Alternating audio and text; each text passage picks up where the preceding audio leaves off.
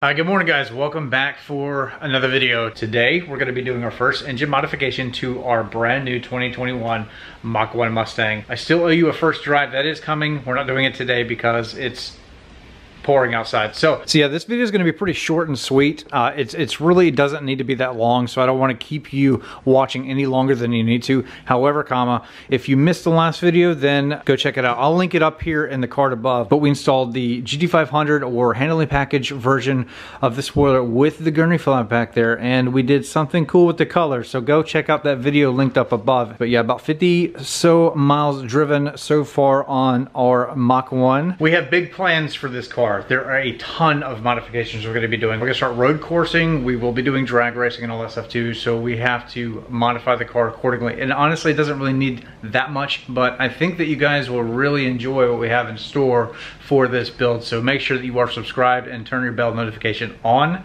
But without further ado, let's pop the hood. Let's go. All right, here we go. First look at our 2021 Mach 1. Got the GT350 intake, throttle body, and all of the rest of the goodies that comes with these cars that makes them so unique. But you don't really need to do anything for power, honestly. I mean, these cars are so good as they are. Of course, we will be adding power. That is the number one thing that we are going to be doing. But in stock form, the one thing that every one of these Coyotes needs should come from the factory this way. And in some cases, in some variants of the Mustang, they actually do. And that is, well, you guessed it, a catch can. So we're going to be replacing this. They absolutely do work 100%. I've got one in the truck. I've had one in every single car that I've had, you know, over the past several years, and they do collect oil. So what exactly is a catch can? Well, think of it like this. It's kind of like a pass-through, like a check valve. So as vacuum or boost or air, crankcase pressures move through your PCV system, what the catch can is actually going to do is collect a lot of the oil residue and carbon and all that other gunk that over time will actually kind of clog up your throttle body. It builds up in the intake manifold. It can clog up your heads. I mean, we're talking about, like, you know, years of driving. This is one of those things that, you know, typically I like to add. They do function, they do work, they don't cost a whole lot, but if you want to, again, save a couple of dollars, visit down below in my video descriptions and use the promo codes attached. So we have a new product, well, kind of, from JLT, which is now J&L oil separators. All of my discount codes and information in the video descriptions are going to be updated from here on forward. When you have excess buildup like that, it actually robs octane. It's a bunch of science and I can't explain it to you because I don't know enough about it, but I do know that these things are effective, they work, and we're going to install it today and show you how easy it is. Let's get this opened up one-handed, and here we go. So what we got here? We got our oil separator J&L. So the logo is changed, but the catch can itself is pretty much identical to the outgoing JLT models. And you can get these in different colors. I chose black this time because I think it's going to match up pretty well. But you can also get them in something that matches like your short tower brace, a silver color. Essentially, this is just going to install and freehang in this vicinity here. And let me open this up so I can show you what they look like on the inside in case you're not familiar with one of these. Unscrew like this. And it's just a can. So got a rubber O-ring seal here so that you won't have any leaks. But there is the internals. Your little mesh screen right here is essentially crankcase pressures and air and everything pass through here. It works kind of like a check valve. It only goes one way, and it's going to collect any debris through here, and it'll catch in here. So about every oil change or so, you can empty these out. You have this little blue tab. Be very careful. You just gonna kind of, I like to push it forward and then down, and then it should slide right off just like this.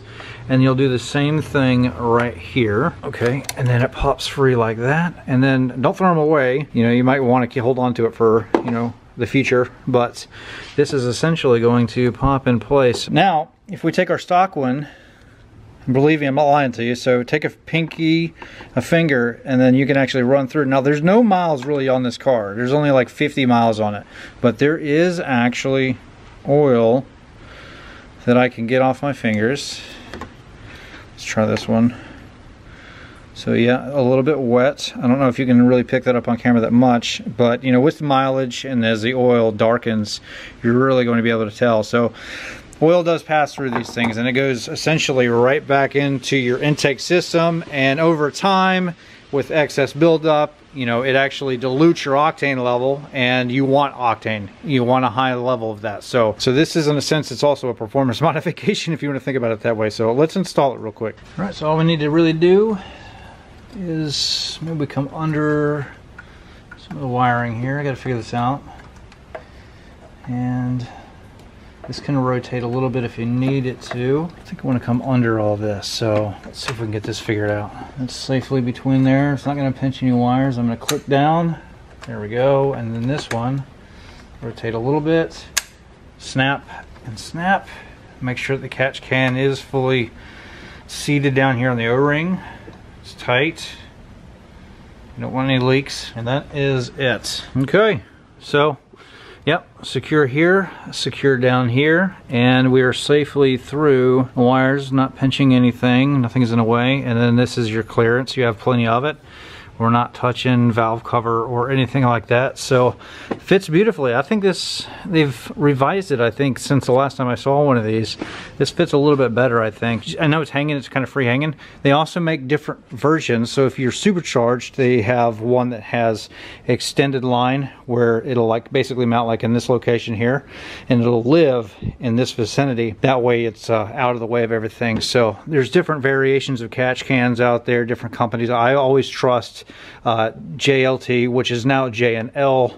Just remember that whenever you're shopping. I think that looks really good. So I'm glad I chose the black color. I think it looks pretty stealthy in there. This does not void any kind of a warranty whatsoever. You know, get something that's kind of pre-installed already together like this, and it's just snap, snap, and you're done. All right, so pretty easy install, right? So in the next videos, you're gonna see first drive, and then we have a lot of modifications we're gonna be doing to this, like I was talking about. So we got new wheels, new tires, we have exhaust, we have a bunch of other secrets that I'm going to keep to myself for now. So make sure that you are subscribed so you don't miss that content on a Mach 1. But as far as the catch can goes, I've actually been asked repeatedly, you know, is this worth it? Do I need this side or that side? And, you know, I'll never say no to, you know, like the driver's side. If you want to do that, you certainly most can.